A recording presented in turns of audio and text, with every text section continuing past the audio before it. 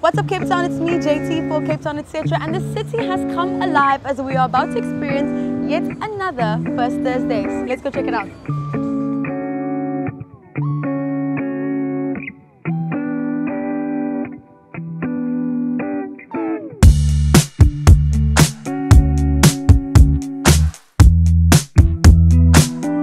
First Thursdays can be an incredible experience, but it's important to plan your day to get the most out of the city.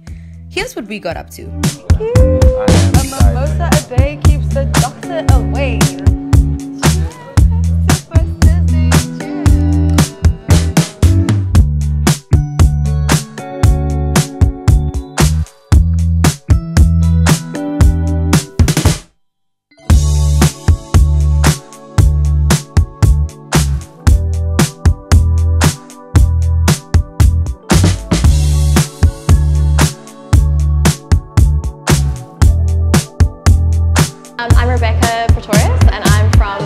In the Garden Route. It's a small little coastal town. I have a love for Cape Town though. I moved here or lived here for 2 or 3 years.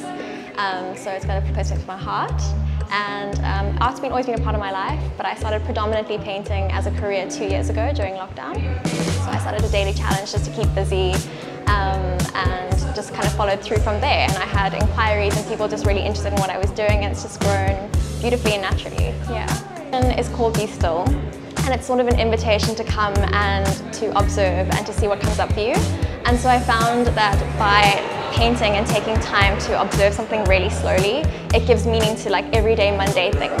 So these landscapes that we pass every day that become like blurred white noise, when you stop and look at them, you can just appreciate them and it adds value to everything, you know, and that really felt so important to me through a time where we were stuck and you were in the same place doing the same thing, or you couldn't go where you wanted to. It's like, how can I find joy? How can I love what I'm doing right now?